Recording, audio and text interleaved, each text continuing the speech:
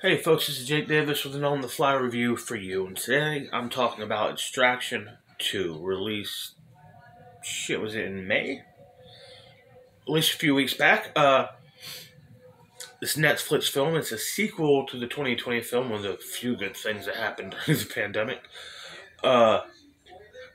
This film is directed by Sam Hargrave, who directed the previous film. It's written by Joe Russo, who wrote the previous film. Stars Chris Hemsworth, Olga Kurylenko, and Idris Elba. The whole setup here is Chris Hemsworth plays Tyler Rake, and if you saw the first movie, you're probably like me. How's there a sequel? I mean, he died. He definitely dies in the first movie. I guess I didn't expect people to really like that movie and want another one. So, granted, instead of just ignoring or retconning, a big part of this film is about Hemsworth's character finding a perfect purpose for his second chance at life here. As you know, he plays Tyler Rake, who's or may know Tyler Rake, an former Australian Black Ops soldier, now turned mercenary. In this film, turns out his ex-wife's sister and her kids are being held prisoner in a prison by her abusive husband, who is a major fucking Georgian crime boss. Pretty much forcing his family to serve his prison sentence with him because he's just a real piece of shit. Hemsworth's mission is to get in there and get them out. The wife and the two kids. And the whole movie is all the ass he has to kick to be able to accomplish this. It is a thrilling, exhilarating motion picture with some brutal violence and an excellent performance from Chris Hemsworth.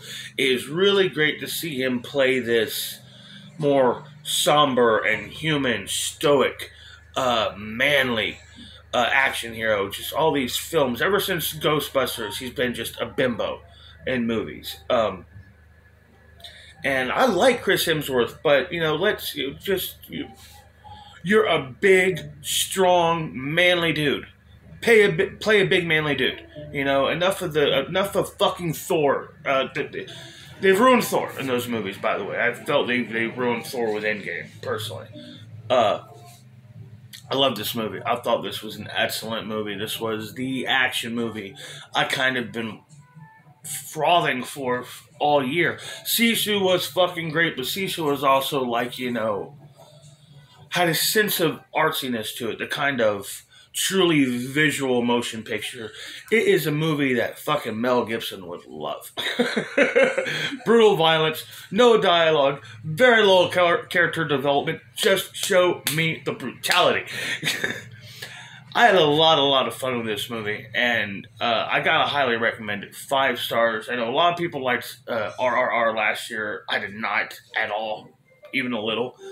But if that kind of crazy, stupid action and that kind of movie was great, dude, this stuff is totally more along my lines. Hemsworth. What are you doing, Daddy? Shooting a video. Turn that light off. It's too bright. I don't need the light. I smell the day. Turn the light off. Chris Hemsworth beating the shit out of guys using barbells. I said that. Beats a rapist to death with a flaming fist. That's so awesome. Love this movie. I'm giving it 5 stars. Rake is easily a character I could have seen Stallone playing 40 years ago, or even, dare I say, John Wayne playing back during the 1950s. This is a great movie, action hero, great action movie, and goddamn it, I'm already stoked for Extraction 3. Give it to me. I'm Jake Davis, and I'll catch you on the fly.